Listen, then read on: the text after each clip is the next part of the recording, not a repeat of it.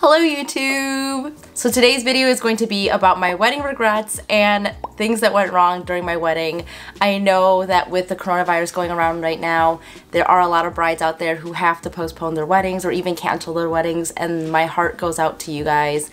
It is a really tough time right now to be celebrating, and you know, you've been planning for so many months and now it's postponed or it's canceled or whatever it might be. But please look at the bright side. There is a light at the end of the tunnel. You will get through this and you will find the right time to celebrate you and your spouse's or future spouse's love. I hope this video can bring you some light and entertainment, and I hope it also shows you that nothing goes right on your wedding day and all you can really do is just accept it and move forward from there and just do what you can. I feel like that intro was a downer, but I didn't mean it to be.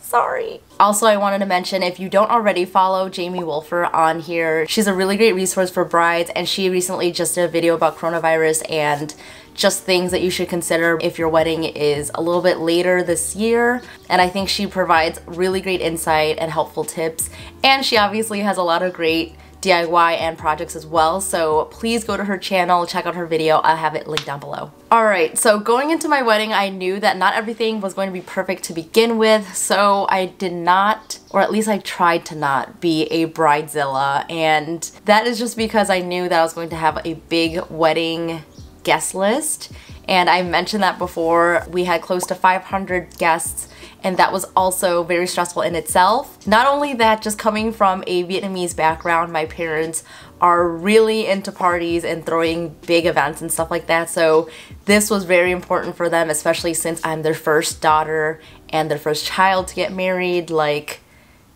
my wedding was a big deal for them, so basically I went into the wedding thinking that it is my parents' party, it's not really my wedding, and that's what I would joke about all the time. So some of the things that went wrong, I'm not gonna say that it was my parents' fault, but I mean, who else can I blame?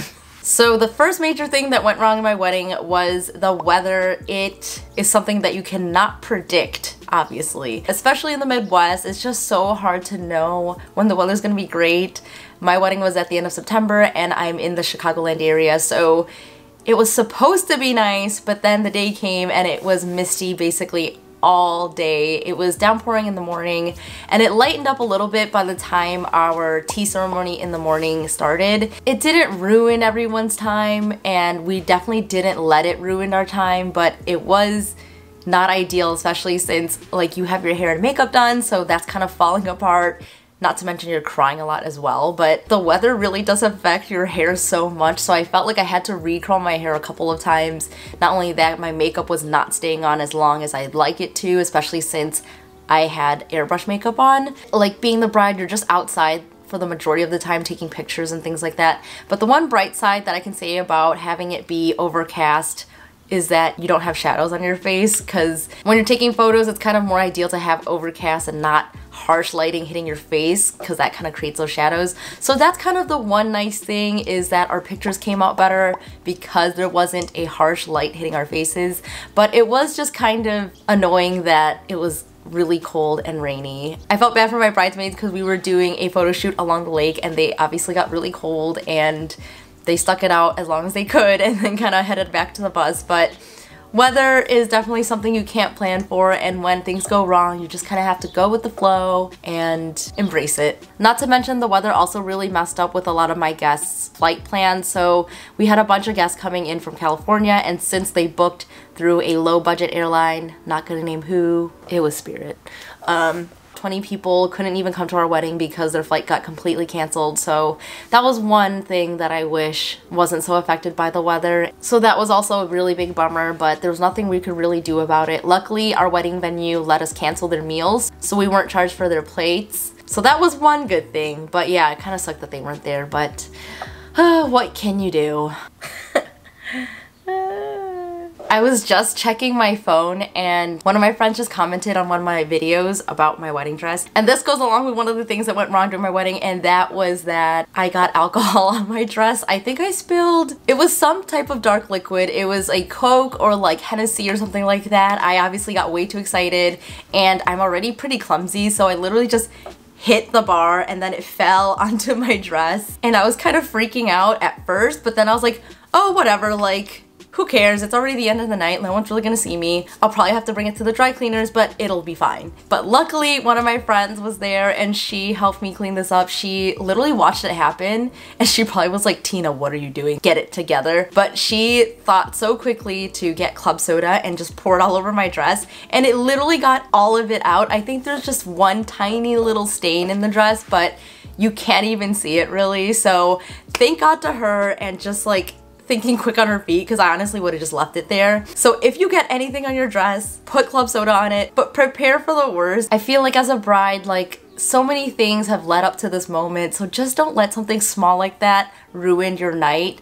I've heard of a horror story that my friend told me. She was at a wedding and her friend got red wine stuck on her dress and she literally spent the entire night alone because she like fled the reception and just was crying and, you know, was by herself. So just don't let small things like that break you, because honestly, it's only one night and it goes by so fast. So you just kind of have to go with the flow, hope for the best. I feel like that's gonna be a theme in this video. I'm just gonna keep saying go with the flow, because not everything that you plan out, as much as you plan it out, is gonna go according to plan. So the third thing that I thought could have gone better at my wedding, and it's not a regret because I honestly don't regret anything from that day because it was the best day ever, but it was my DJ slash MC. So I had an MC that I've never met before that my mom really wanted. Her as like a Vietnamese mother, she just really wanted someone specific to be announcing things in Vietnamese and then announcing in English. So she was kind of like, oh, I know this guy, he's really good, like he has great English and he can speak in Vietnamese, blah blah blah blah blah. So I was like, okay, fine, whatever, like I don't really need him to say too much anyways, so it'll be fine, and I will have a script for him and he can translate it and do what he wants with that. And boy, do I wish that I just didn't have an MC and just had people go up and not have announcements. Much love to him, but like, he was just talking way too much and I was already behind schedule because, hello, you have 500 people moving from your cocktail hour to your banquet hall, and that takes already a lot of time. So by the time like Brian and I were getting announced to go onto our actual reception, it was so late. I think we were probably like 20-25 minutes late, and I was just like, okay, can we get this started? Like, let's go. Our parents go up and then our bridal party goes up, and then finally it's Brian and Brian's turn, and I'm just standing there waiting for him to say, you know, like, introducing Mr. and Mrs. Mac. Instead, he like keeps announcing and he's like, oh, make sure you put this on Twitter and Facebook and Snapchat, and don't forget to blah blah blah blah blah. Oh my god, please just carry on. Get us onto the floor because I really want dinner.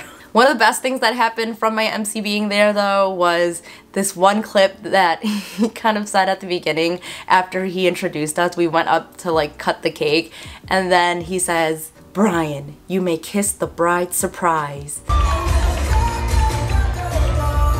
Brian, you may kiss the bride surprise.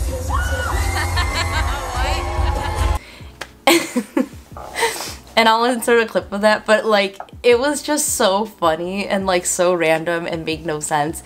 And now it's kind of like an inside joke that we kind of just say randomly, and it just cracks me up every time. So I'm grateful to him for making that such a funny moment at my wedding. So if you have an MC, make sure it's someone that you like and trust, and make sure they stick to the actual timeline, because that definitely did not happen with my wedding. And when it came to my DJ, he was actually someone that is kind of well known in the Vietnamese community. My mom really wanted him because he had like pyrotechnics and lighting and really awesome equipment, I guess, for DJing. And he was really helpful and sweet because he did decorate and make the place look really awesome as well. But I think the one thing I just wish that didn't happen was that before the wedding he asked me like, oh, do you want me to bring my karaoke gear in case the guests want to karaoke? And I was like, no. I spoke to my parents and they were kind of like, no, we don't have to do karaoke, like we karaoke all the time, because honestly they do karaoke all the time at their weddings. So yeah, they were okay with not having karaoke, so I told them no karaoke, double checked with my parents, no karaoke. So as soon as I left the banquet hall and went to go change into my traditional Vietnamese outfit, so we were in this dressing room right next to the banquet hall, all I hear is boom, boom, boom. And literally the walls were shaking. And this was in the middle of dinner, and I was really confused as to why music was blasting while people are literally trying to just eat food. This was probably the thing that made me mad the most, but like, really, what could I do at that point?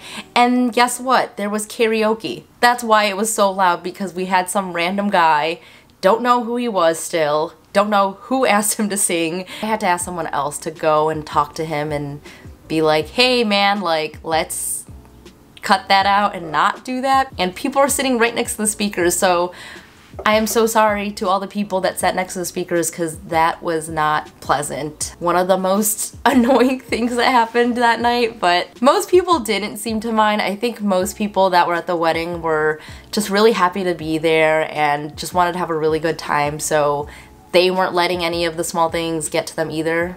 But honestly, your guests don't realize that. They don't know what was planned and what wasn't planned. So when things go wrong, most likely they're not gonna notice. Yeah, I just think about my wedding day and it just brings back so many good memories and so many funny memories. Most important thing about your wedding is honestly you and your spouse, and just like your love and energy in the room. That's what people are really gonna remember, and just having a positive attitude the whole time, taking in all the little moments is so important that night. So really hope that this video showed you that anything and everything can go wrong, and you just have to have a good attitude and things are gonna be okay. I have notes here because I always forget to say these things at the end, but please check out my vlog channel. I have a vlog channel with my husband and we post videos pretty frequently down there. Our wedding video is also on that channel, so I'll link it down below so you can kind of see everything that went down with my wedding, and obviously none of these bad parts are in there. Feel free to follow me on Instagram. I'll have it here or here. I'm posting pictures every single day to kind of keep my creative juices flowing. Some of you guys have actually reached out to me already in my messages, and I just feel so grateful that I am here to be a resource for you guys, and I'm just happy to be doing this wedding series right now. So thank you guys so much for all the love, and I will see you in the next video. Bye!